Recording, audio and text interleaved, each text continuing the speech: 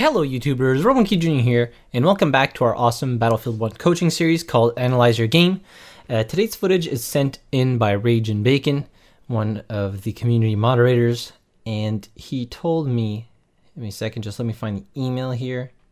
So this game is on Verdun Heights TDM, and in the message he says, best support ever, will be the judge of that, and also I'm a better New Zealander than Gav. So message to Gavin, you have some competition. So before we start off the video, I'm going to put the information on screen if you would like to send in your own footage for one of the upcoming episodes of Analyze Your Game. And without further ado, we'll get started right away. So Rage and Bacon plays on Xbox, I believe, no, PlayStation, sorry, PlayStation 4. So as always, we're not going to be that critical on his accuracy because it is much more difficult to aim on console as opposed to PC. So he's got the bar. I think that is the... Should have aimed down sight right there. Very nice kill. Okay, you have the bar trench, so you got a little bit better hip fire accuracy. Whoa. Residual fire. Don't you just love that? Alright, so the game has already started, so and we're already quite into the game. You saw somebody down there to your right. There's gonna be resistance. ADS. There you go. I realize that you haven't played in a while because your Battlefield 1 game was broken or whatever, which is unfortunate, but it's time to get back and not be sloppy.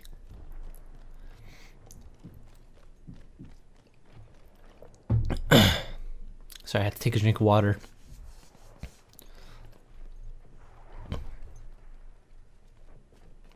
There will be nobody spawning there. You hear the gunfire away from you.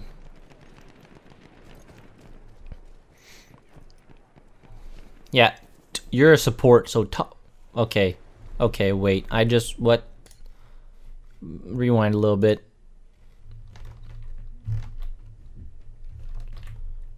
What the hell is this? Why? That's a little bit too big. Why do you have two things to resupply ammo? You don't need two. You only need this one right here. That's the winner you want. It's much quicker. It resupplies instantly. You don't have to sit around to resupply your ammo, gadgets, and stuff like that. So, and you have two. I don't know if it's a mistake or whatever, but you could have a limpet charge, which is terrible drawing for a limpet charge, but you get the point. A crossbow launcher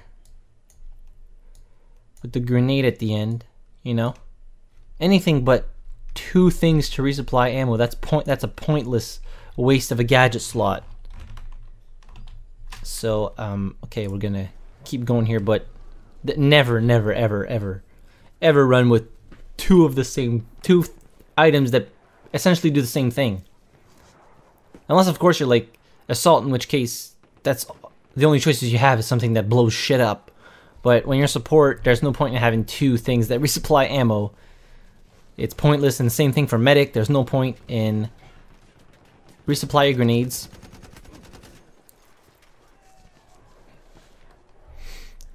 Yeah.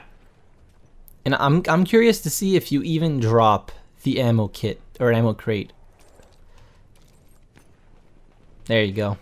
I know it speeds up.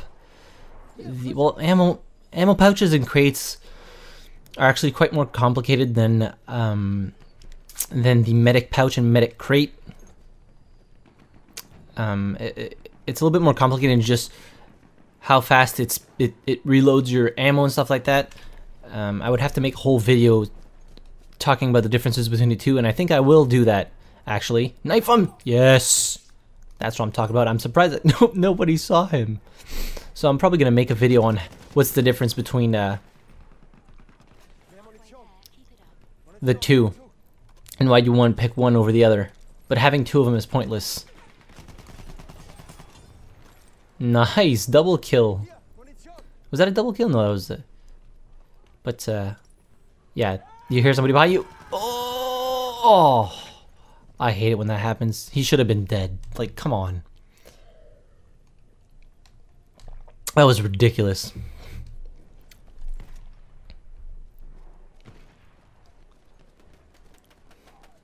At least you notice that your teammates need ammo. This is very good. Most people don't chuck ammo everywhere. They only take care of themselves. As somebody subscribes to me at the same time that I'm making this video, thank you.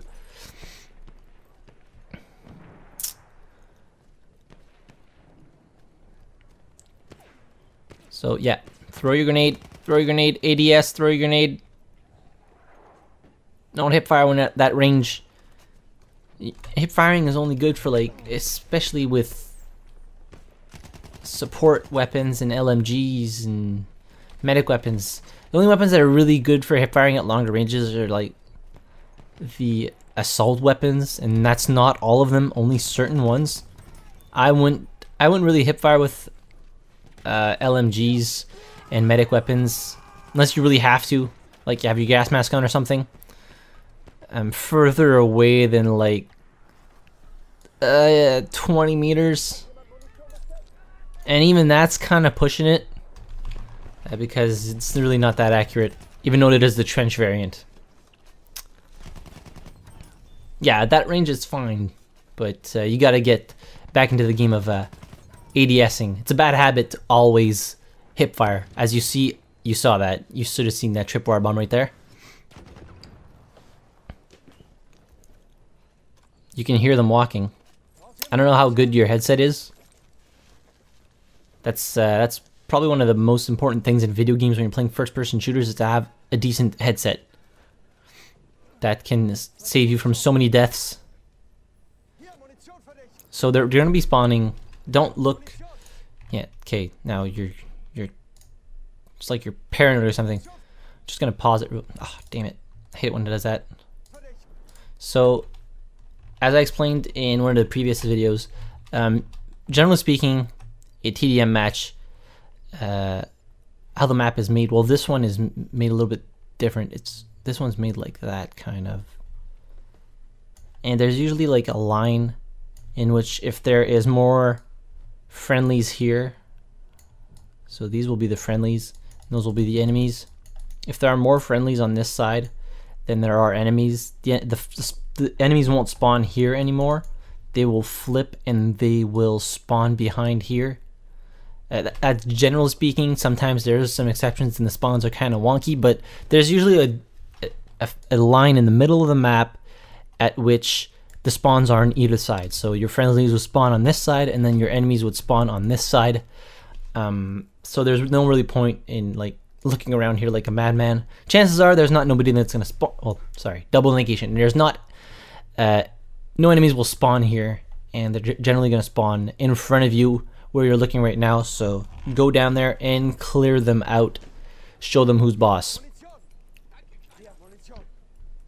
God, I'm gonna reload your gun.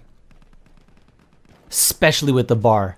Especially with the bar. Make sure that gun is always reloaded before getting into a firefight. You don't have the, as you get a nice kill right there, you don't have the magazine capacity to not reload whenever you have the chance. But you're doing really good. Like, your hip firing's good, your tracking is pretty good too. Just get used to aiming down sight longer ranges, because that will get you killed. Especially if you're playing against enemies who know what the hell they're doing. Oh, to your right, to your right! Oh yeah, you heard him. There you go. Yeah. You're doing great. You are. Only thing that really annoys me right now is this. The two things to resupply ammo. Oh man.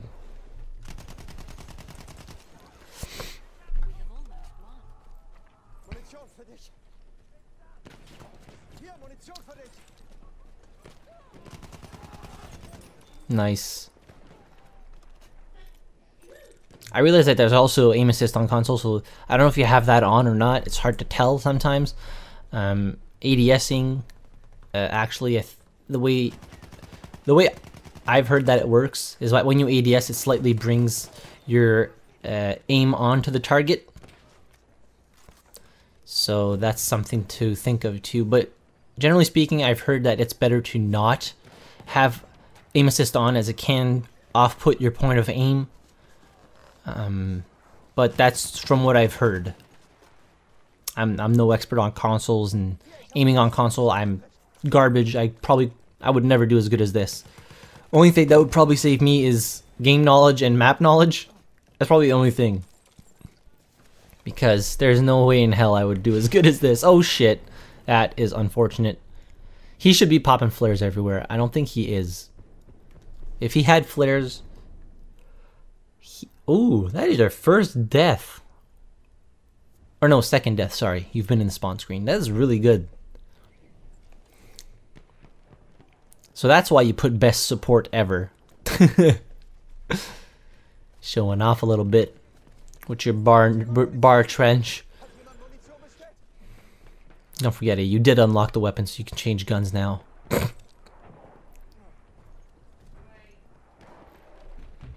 Yeah, don't look behind. They're in front. You know they're in front. Keep going. Watch out for the residual fire. Ooh. Nice. Your enemies are... I don't know if they don't hear you coming, but they should. Throw your grenade! Throw your grenade! Yes! Exactly. He's gonna die. Yeah, to your left. Quick reload. Can hardly tell that you hadn't played in so long. Like I think it's been a couple of months since you've played Battlefield. You're going too wide now. Go back, cut back in. There's the only people that are gonna be here, campers. In the back of the map like that. But I don't think it really matters because the game's almost over. Holy shit! The dude on your squad killed like 4 people. Wow. Yeah, that's barbed wire. You don't want to go in there. That hurts. That hurts.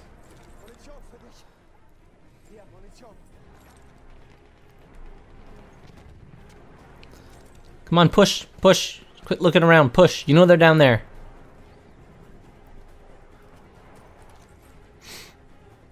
Go, go, go. I'm not used to having the music in the background. I turn the music off because I find it distracting. I can't. I know why people leave it on because it's actually really good, but it just distracts me so much. I can't have the music on. And that will be the final kill here in a second.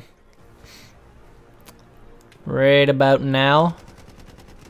Are you gonna get the final kill? Oh, so close. You could have finished him off. You still had. You're not reloaded. You're not reloaded. You're not reloaded. Oh. But you could have got that last guy. So you actually did pretty good. Thanks for bringing up the score screen right there. 20-2. That is great. That is great. You were resupplying your teammates, which was awesome. I realized it's been a while since you've played Battlefield 1, but don't forget that little thing I said earlier.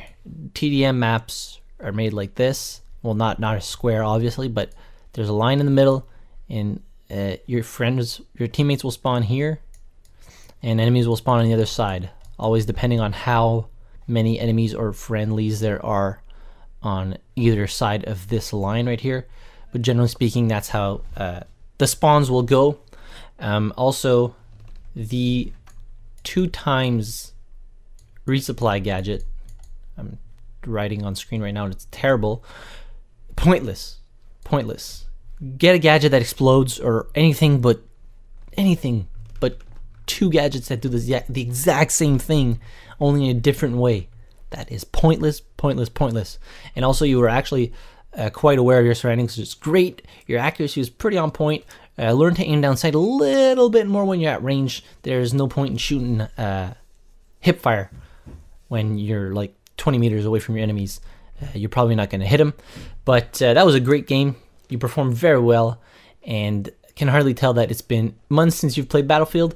Let us know in the comments down below if you have any other tips or tricks to give Rage and Bacon to improve his game further. I'm not a console expert. I try my best, but there are some things that I just can't judge on from people playing on consoles.